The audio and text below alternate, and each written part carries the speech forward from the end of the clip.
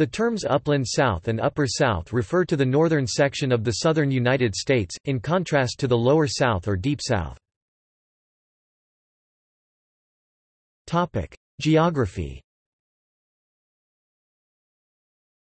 There is a slight difference in usage between the two terms. Upland South is usually defined based on landforms, generally referring to the southern Appalachian Mountains or Appalachia, although not the full region defined by the Appalachian Regional Commission, the Ozarks and Ouachita Mountains, and the plateaus, hills, and basins between the Appalachians and Ozarks, such as the Cumberland Plateau, part of the Allegheny Plateau, the Nashville Basin, the Shawnee Hills, and the Bluegrass Basin, among others. The southern Piedmont region is often considered part of the Upland South, while the Atlantic Coastal Plain, the Chesapeake region and Carolinas Lowcountry is generally not. In contrast, the term, Upper South, tends to be defined politically by state. The term dates to the early 19th century and the rise of the Lower South, which became noted for its differences from the more northerly parts of the American South. In antebellum times, the term Upper South generally referred to the slave states north of the Lower or Deep South. During the American Civil War era, the term Upper South was often used to refer specifically to the Confederate states that did not secede until after the attack on Fort Sumter—Virginia, North Carolina, Tennessee, and Arkansas.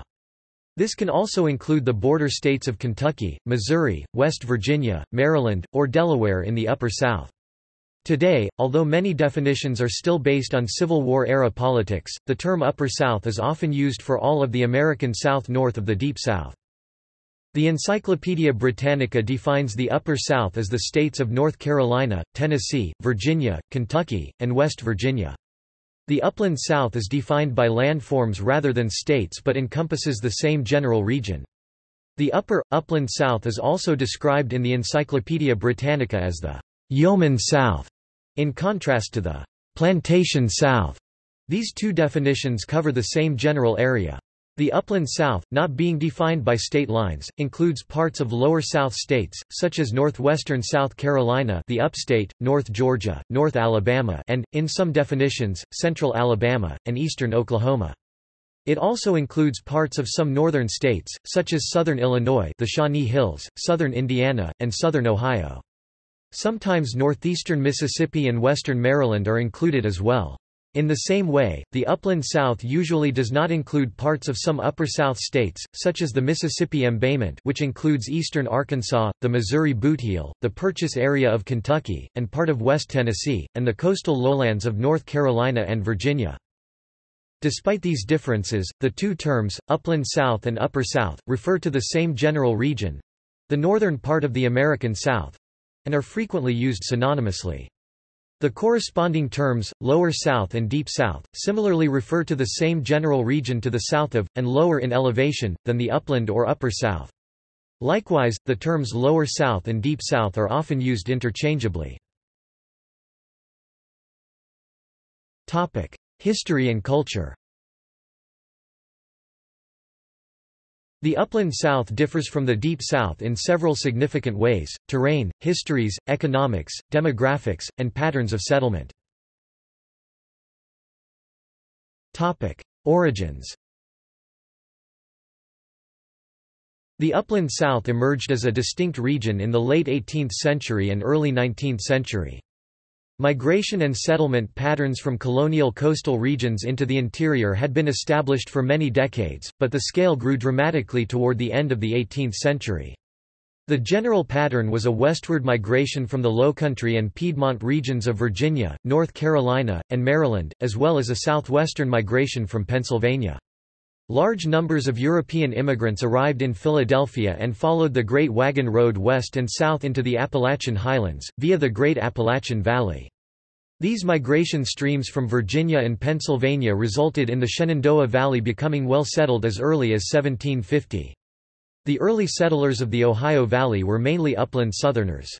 Much of the culture of the Upland South originated in southeastern Pennsylvania and spread down the Shenandoah Valley. These migration streams eventually spread through Appalachia and westward through the Appalachian Plateau region into the Ozarks and Ouachitas, and ultimately contributed to the settlement of the Texas Hill Country. The main ethnicities of these early settlers included English, Scots-Irish, Scottish, and German.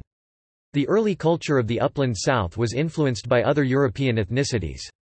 For example, the Swedes and Finns of New Sweden—relatively few in number but pioneering Pennsylvania before the Germans and Irish arrived—contributed techniques of forest pioneering such as the log cabin, the zigzag, split rail fence, and frontier methods of shifting cultivation such as girdling trees and using slash and burn to convert forest into temporary crop and pasture land. The pattern of settlement that had begun in the Appalachian foothills was continued and extended through the mountains and highlands to the west and across the Mississippi River into the Ozark Highland region.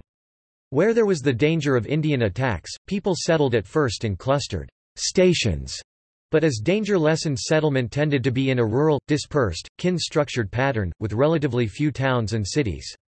These early settlers of the Upland South tended to practice small-scale farming, stock raising, and hunting. This settlement pattern of the Upland South was markedly different from the Deep South and the Midwest. A significant portion of the 19th-century settlers of the Midwest were from the Upland South. The southern Midwest was most heavily settled by upland Southerners, especially in Missouri, southern Indiana and southern Illinois. This early migration to the southern Midwest included many African Americans. They were mainly freed slaves, but slavery was permitted in some places such as St. Louis, under the Missouri Compromise of 1820. In the mid-19th century there were concentrations of African Americans in east-central Indiana, southwest Michigan, and elsewhere. Due to their early settlement of the Midwest, upland Southerners initially controlled territorial and state governments, and played a major role in establishing the political and social culture, such as the Black Laws of Ohio, Indiana, and Illinois. Over the 19th century the percentage of upland Southerners fell, especially as large numbers of native-born Midwesterners joined the population. Distinct from neighboring regions. The Deep South is generally associated historically with cotton. By 1850 the term, "cotton states" was in common use and the differences between the Deep South lower and Upland South upper recognized. A key difference was the Deep South's plantation-style cash crop agriculture, mainly cotton, rice, sugar, using African American slaves working large farms while plantation owners tended to live in towns and cities. This system of plantation farming was originally developed in the West Indies and introduced to the United States in South Carolina and Louisiana, from where it spread throughout the Deep South, although there were local exceptions wherever conditions did not support the system. The sharp division between town and country, the intensive use of a few cash crops, and the high proportion of slaves, all contrasted with the Upland South. Virginia and its surrounding region stands out as different from both the Upland South and the Deep South. Its history predates the West Indian plantation model, and while tobacco was a cash crop from the start, and African slaves became widely used, Virginia did not share many of the Deep South's characteristics, such as the early proliferation of towns and cities. As a result of the difference in the use of slaves, the boundary between the Upland South and Deep South can still be seen today on maps showing the population percentage of African Americans. The term Black Belt originally referred to a region of black soil in Alabama that was especially good for cotton farming, the Black Belt of Alabama, but has become more commonly used today to refer to the region of the South with a high percentage of African Americans. In contrast, the Upland South was less involved with slavery from the start. In addition, the cotton belt of the Deep South was controlled by Indians, mainly the 5 civilized tribes of the Cherokee, Creek, Chickasaw, Choctaw, and Seminole, powerful enough to keep pioneering settlers from moving into the region. The Deep South's cotton boom did not occur until after the Indians were forced west in the early 19th century. In contrast, the Upland South, Kentucky and Tennessee especially, were the scene of Indian resistance and pioneering settlement in the late 18th century. Thus the Upland South was already colonized and had established its particular settlement patterns before most of the Deep South was open to general colonization. The differences between the Upland South and lowlands of the southern Atlantic seaboard and Cotton Belt often resulted in regional tension and conflict within states. For example, during the late 18th century, the upland backcountry of North Carolina grew in population until the upland Southerners there outnumbered the older, well-established, wealthier coastal populations. In some cases the conflict between the two resulted in warfare, such as War of the Regulation in North Carolina. Later, similar processes resulted in divergent populations in states to the west. Northern Alabama, for example, was settled from Tennessee by upland Southerners, while southern Alabama was one of the core regions of the Deep South cotton boom. During the American Civil War, some areas of the Upland South were noted for their resistance to the Confederacy.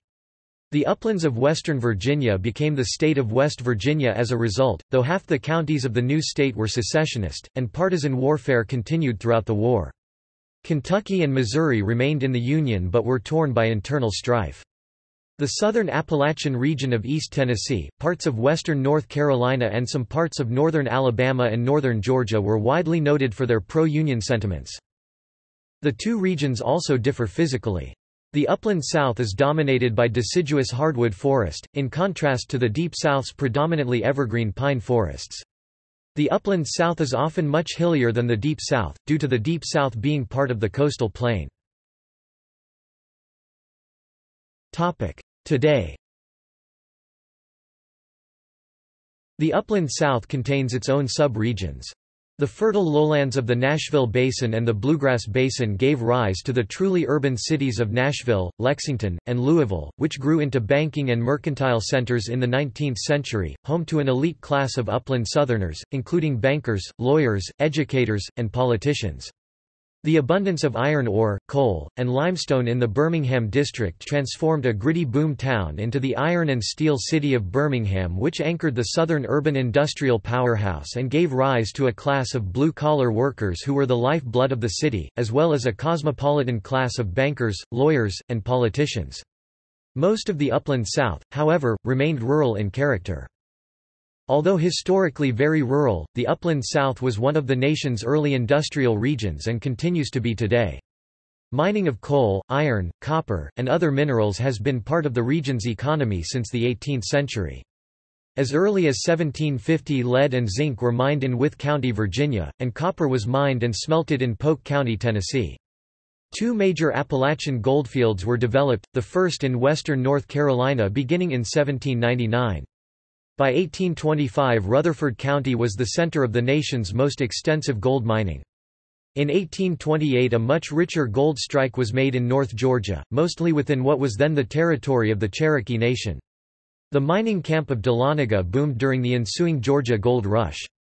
Iron foundries in Virginia and early coal mining operations in central Appalachia date to before 1850.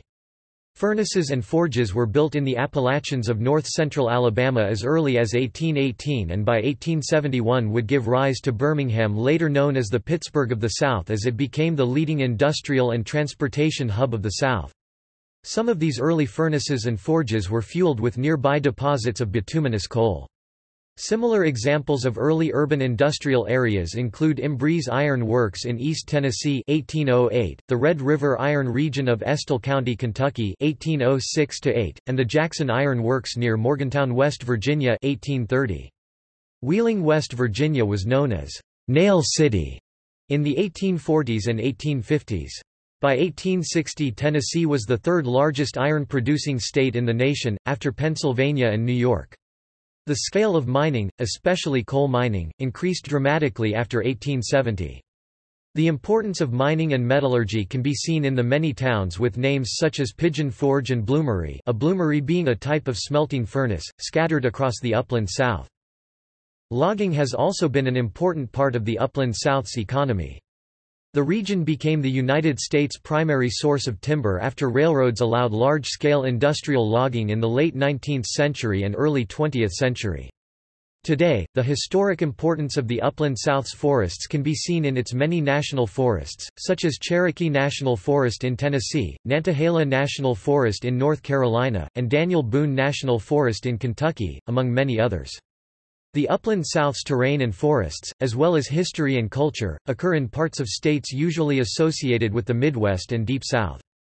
These areas are often associated with national forests, for example Mark Twain National Forest in southern Missouri, Shawnee National Forest in southern Illinois, Hoosier National Forest in southern Indiana, Wayne National Forest in southeast Ohio, William B. Bankhead National Forest in northern Alabama, Chattahoochee-Oconee National Forest in northern Georgia, Sumter National Forest in South Carolina, and Washita National Forest in Arkansas and Oklahoma. Textile mills and industry have been an important factor in the Upland South's economy since the time of the Deep South's cotton boom. Today, the Upland South contains a diversity of people and economics.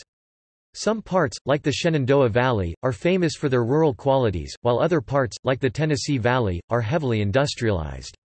Knoxville and Huntsville are both centers of industry and scientific research.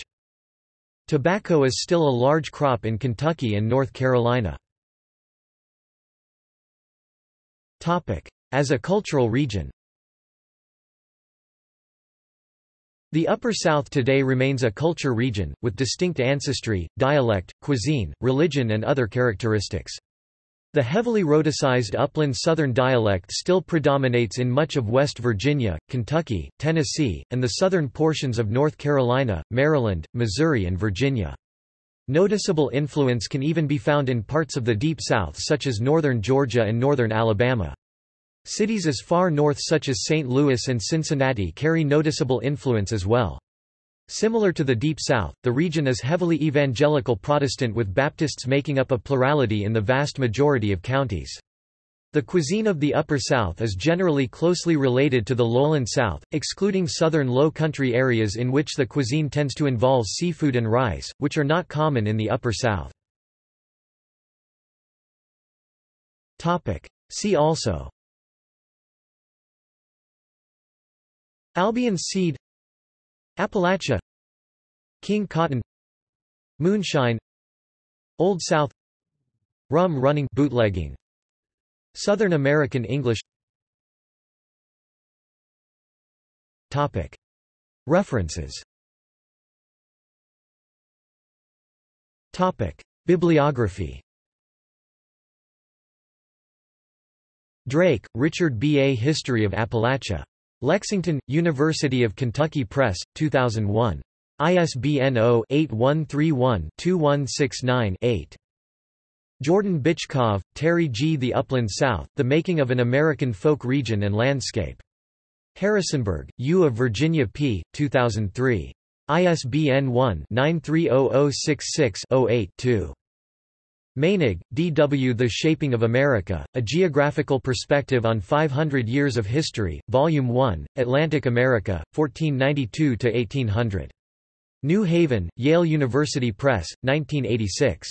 ISBN 0-300-03882-8.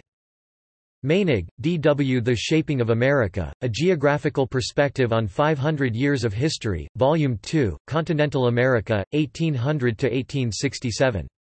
New Haven, Yale University Press, 1993. ISBN 0-300-05658-3. Meinig, D. W. The Shaping of America, A Geographical Perspective on 500 Years of History, Volume 3, Transcontinental America, 1850–1915. New Haven, Yale University Press, 1998. ISBN 0-300-08290-8. Meinig, D. W. The Shaping of America, A Geographical Perspective on 500 Years of History, Volume 4, Global America, 1915–2000. New Haven, Yale University Press, 2004. ISBN 0-300-10432-4. Williams, John Alexander. Appalachia, A History. Charlotte, University of North Carolina Press, 2002. ISBN 0-8078-5368-2. Zielinski, Wilbur. The Cultural Geography of the United States. Upper Saddle River, Prentice Hall, 1973.